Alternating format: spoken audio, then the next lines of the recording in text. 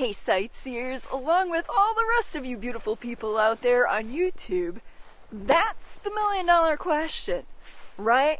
How is it that somebody like me could possibly have heart disease? Hopefully by the end of this video I'll have that answer for you, along with my personal journey to getting there. Now, much like walking back up this hill is a bit of a struggle, my journey, my personal journey to answering the question of whether or not I have heart disease has been a struggle, to say the least.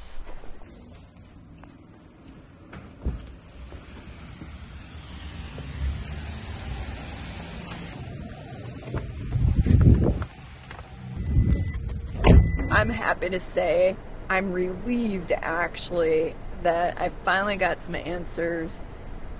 We'll get into that though after we get home. Marty and I just want to be able to make it home in one piece, and I don't think he needs to hear me in the background while he's concentrating. Oh, just give me a minute here. I need to stop and catch my breath. For those of you who don't know, that was one of the first indications that something was wrong, was actually me losing my breath. As you can see, I still struggle with that, especially going upstairs, going up hills, especially when they're snow covered, and anything else that, you know, gets my heart moving or pumping or exerting myself, putting that stress load on my heart. I'm talking ordinary things, like doing simple household chores, vacuuming, cleaning my bathroom, even sometimes standing for a really long time by the stove, cooking. I would get, start to feel funny, but it never clicked that there was something going on with my heart. Because why would it? I thought of myself as being pretty healthy when it came to my cardiovascular system. I exercise regularly, I watch what I eat, I'm not like your typical Wisconsinite and consume tons of alcoholic beverages. No, I'm kind of more of a teetotaler when it comes to that. And I don't smoke anymore. I gave that up years ago. And I'm simply much too young for that, right? You don't need to answer that. But, as I found out, heart disease is the leading cause of death for women in the United States, and can affect women at any age. Not to mention, over 60 million women in the US, which is 44%, live with some form of heart disease. Yikes! That doesn't exactly give me the warm, fuzzy feeling, especially knowing that my family history includes heart disease in it. Now, obviously, besides genetics, there are other factors that play into that, such as having high blood pressure, and then the lifestyle choices of, you know, smoking and not eating right and being sedentary. Those all lead into the chances, or increase your chances as a woman, for developing heart disease. And I'm not trying to exclude you men from the conversation, it's just that I don't have any experience in that arena, other than as a bystander and watching Marty deal with his issues related to his heart. I can, you know, speak to that, but personally, I can only speak from a woman's point of view. Speaking of Marty, for those of you who don't know, Marty's had 2 heart attacks and has 5 stents. And since all that, we've made a major effort at ensuring that the foods we're eating are nutritious and heart healthy. Not that I wasn't health conscious before, it's just when that happens, you kind of take that extra step to make sure you're always eating right. Even if you do slack at times and, you know, fall into temptation and eat a Mickey Lou's, at least you're not doing it every day like maybe you used to. So knowing that, it really came as a surprise when I started having issues with my cholesterol. It struck me as odd, especially because I was now being extra cautious about what I was eating and exercising more and I never had problems before. It was never anything I had to worry about. I would go in for my yearly checkup, they'd check my cholesterol, and be like, oh, you're good to go. Well, guess what? I started having issues where the doctor was saying, well, your cholesterol is going up. You really should maybe consider going on a statin. And I'd be like, no, not going on a statin. I'll just try to eat better. I'll just exercise more. I'll take red yeast rice. I'll do anything. I'll even eat oatmeal every day for breakfast, as long as I don't have to go on that statin. And guess what? It kind of worked. I was able to get that number back down for a little while, and then it creeped back up, and then the doctor would get on me again, and then I'd be like, okay, yeah, I'm gonna do better, and then it went down, but then it came back up, and it stayed up. And then on top of that, I started having issues with being out of breath. You know, it was just a little bit at first where maybe I couldn't walk as far or fast when we were going for our walks, our daily exercise, where maybe I'd start lagging behind Marty a little bit, which with him, I always outpaced him, you know, especially because of all his issues with his heart disease. I always was way ahead of him. And all of a sudden I started finding myself either keeping up with him or just starting to fall behind. And then I was having issues where I'm walking up the stairs out of breath. Added to that, I started having chest pain, like unexplained, like we get back from a walk and I'd just be like, oh. But it wasn't like anything Marty described, so I just basically blew it off. Which, it's never a good idea to ignore those types of symptoms. If you're experiencing any type of shortness of breath, chest pain, nausea, any kind of pain radiating down your left arm, that's the time when you call 911.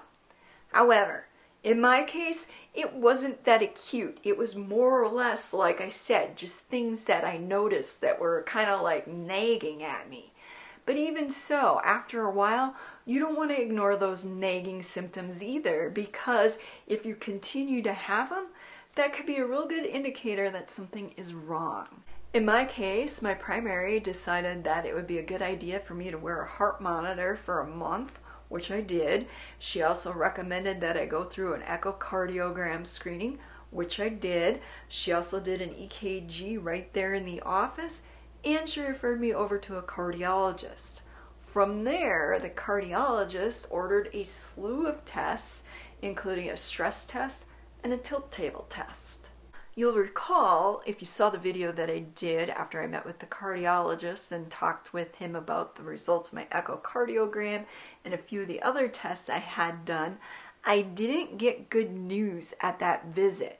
At least, nothing that could rule out the possibility that I have heart disease. Since then, however, I've also had several tests, including a calcium score screening, a nuclear stress test, and that ever elusive tilt table test.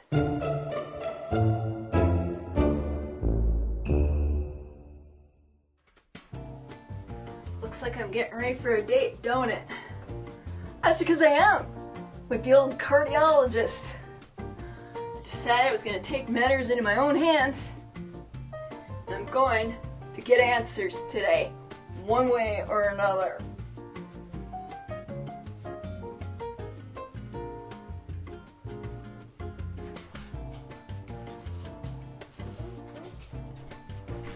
That's right, I got tired of waiting around. I decided I was going to make an appointment. And as it just so happens, they had openings today because there's supposedly a winter storm rolling through, and I'm going to take advantage of that because I'm tired of waiting to find out what's going on with my heart. And frankly, so is Marty. Yeah, let's get this show on the road. My thoughts exactly. We've been sitting around here. I've been trying to get this one last test scheduled, which, by the way, I'll share the story about that later because you won't believe the trouble I've had with that.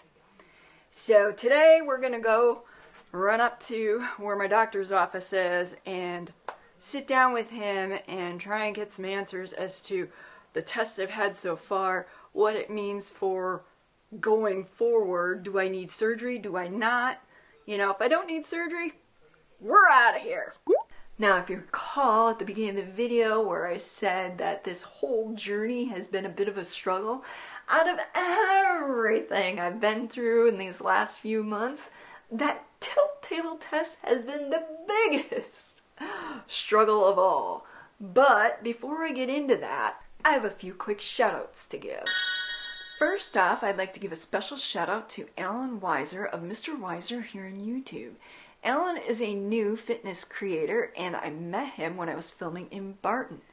If you're looking to turn over a new leaf this year, shed some unwanted pounds, turn that fat into muscle, Alan's your guy. Be sure to go over and check out his channel and let him know that Sightseeing Sally sent ya. Next, I'd like to give a special shout out of thanks to Mark from Texas, Steve and Lynn from Washington, and Chris and Crystal from Illinois for all very generously taking that trip. And then last, but certainly not least, I want to give a special shout out of thanks to the following for helping me meet my goal by becoming members of Sightseeing Sidekicks.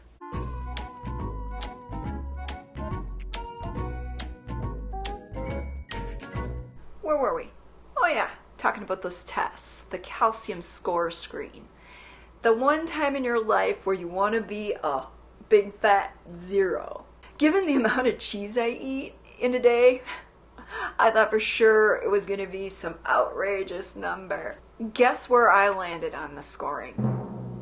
Any takers? Well, I'm happy to say I came in with a 0.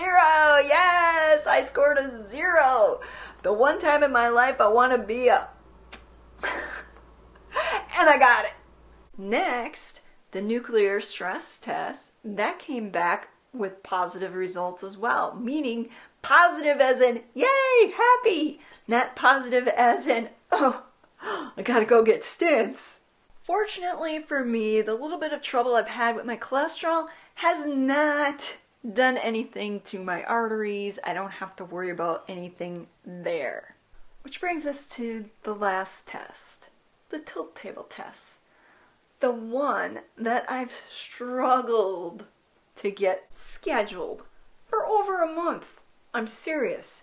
I was calling, I made countless phone calls, and it was turning into a major pain in the you know what.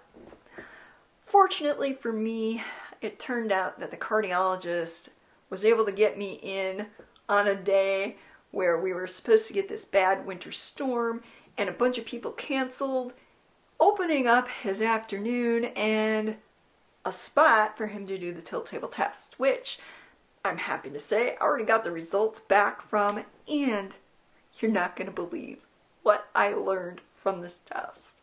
Do you know what these are? Here, let me take them out of the package so you can see exactly what they are. Get the idea now? These lovely looking things are compression hose. And guess who has to wear them now? Yep, me. I'm going to have to wear compression stockings. Because what I found out from that tilt table test is that my body does this really weird thing where it causes my blood pressure to drop significantly. And initially I thought it was when I was exercising, but in reality it actually has to do with me being on my feet for about 15 minutes is when all the symptoms start. And it was replicated in this test. Oddly, this one test was able to replicate my symptoms. And it's basically because my nervous system is kind of messed up, and it cycles through and does that like every 15 minutes that I'm standing upright. The cardiologist said the best way to treat it is to first try these stockings, and if that doesn't help, then there's a medication that he can give me. The other thing is that I'm not to be upright for more than 15 minutes. And when I say upright, I mean standing. So that means every 15 minutes I'm supposed to sit down because that'll reset the cycle and that way my blood pressure won't drop so much. As far as the question as to how someone like me could end up with heart disease, in my case, it's probably linked to genetics, and there is a genetic test I could have done. I haven't had it done yet. The cardiologist believes that I have this particular connective tissue disorder that is the root cause of my issues. But regardless, you heard the stats. There's a reason it's called the silent killer. Heart disease, no matter your age, if you're female, it is the leading cause of death here in the United States. And with 44% of women here in the United States living with some form of heart disease, there's a very good chance that there's someone you know and love who also has it. Ladies, get yourself checked. Until next time, this is Sightseeing Sally.